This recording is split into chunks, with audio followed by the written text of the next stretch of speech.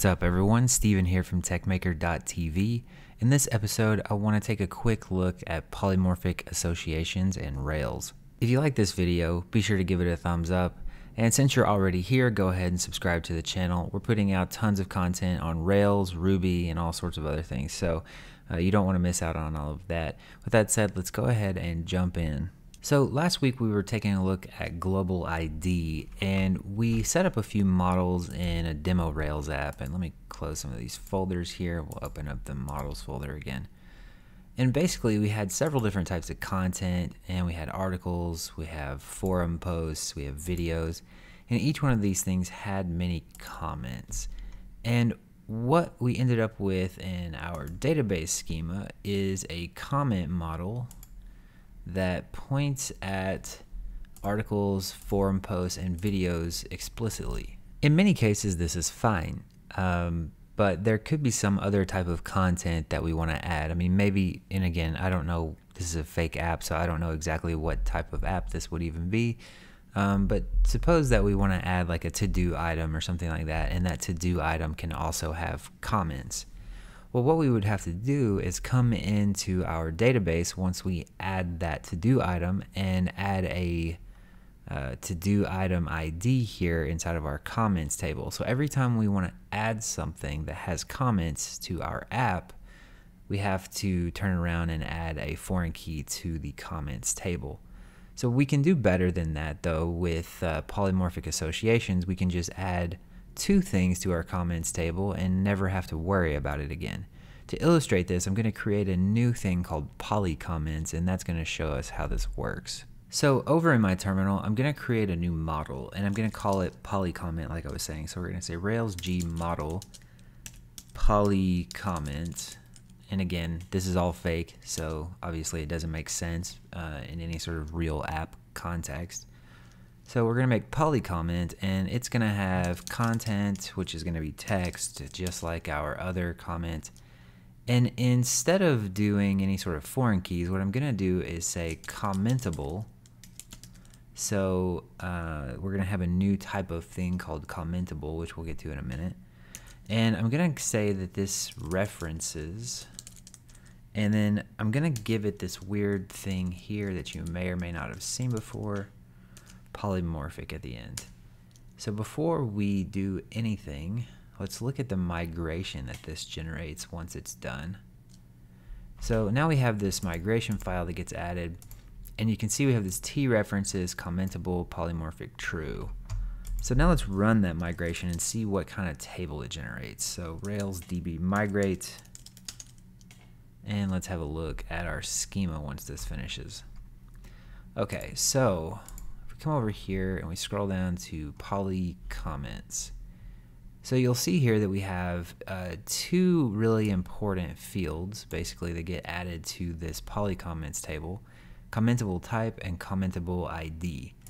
So essentially the way this is going to work, like imagine that this field gets filled with like the name of a class or something like article or video or whatever, and then this gets an ID that corresponds to that model. So essentially that's everything that you need to look up a record in the database, right? So using two fields instead of one, we can essentially magically figure out what we're trying to look up based on the data in here. And as we'll see in a second, Rails uses naming conventions very heavily to make this work. So let's take a look at how to set it up for the models, and then let's create some records. So back over in the code, if we close these and we open up, let's go to polycomment. So you'll see here that this automatically got set up this way. It belongs to commentable polymorphic true. And then let's open up our article class. And so we have many comments. And what we want to do here is say has many polycomments. And what I'm going to go ahead and say here is as commentable. So I'm going to save this, and before we do anything, I always like to kind of play around with things. So let's go ahead and go to our Rails console, and let's see if we have any articles in the database. We may not. So there's one. So let's get the article equals article.first. Okay, I'm just going to clear my console so we have our article here. And so now we can do article.polyComments. Okay, so and you can see here basically what's happening based on the name of the class. So look at this query that's being generated. So it's trying to find something where the commentable ID is 1 and the commentable type is article. And this is happening based on naming conventions, as I said. So we have the article is the name of the class that we're trying to look up, the polycomments for rather, and the ID is 1. So if we come in here and we say polycomment.new, and then we just give it some content, that's not going to work. I don't know what I'm doing that for. We're going to do polycomment.new, and then we'll give it content is testing this out. Okay, so that's going to be our PC for short. And now what we can do is, so you can look at this and see that the commentable type is nil and the commentable ID is nil. So if I do article.polycomments and then append PC, now let's have a look at PC. So now it's got a commentable type of article and commentable ID of 1.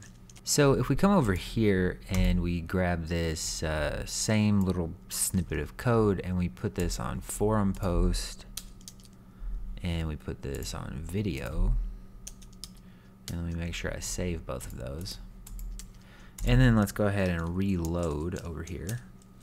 Now if I look up video dot first, I think there may be one in here. We'll set that equal to video. And now let me go ahead and clear that. Video.polycomments. And you can see here the same kind of thing, right? So we're looking stuff up where the commentable type is video. So that makes it really easy if you have something like, again, like comments is a great example, where it could belong to many different objects that you don't actually have to modify the comments table to add new things that actually have comments. So a lot of libraries use this, like active storage and things like that, where you're going to have things that have file attachments, for example. And you don't necessarily want to have to modify all sorts of things in your models to say, hey, you have a file attachment. You can just say, basically, point at that polymorphic table, essentially. So in any case, I think this is a really handy thing to know about. And it's been around for a long time, but it's quite cool. And I wanted to talk about, I think in the next episode we may look at maybe how global ID and this could play together. When I made my global ID video, I was thinking about that and had a couple of other people comment on it. So we'll take a look at that and see what all kind of fun we can have there. But I think that's pretty much it for this video. It's pretty straightforward, but I wanted to make sure that I covered it before I got into anything else. So all of that said, if you like this video, definitely give it a thumbs up, as I said at the beginning, and subscribe to the channel if you haven't already, and I'll talk to you in the next episode.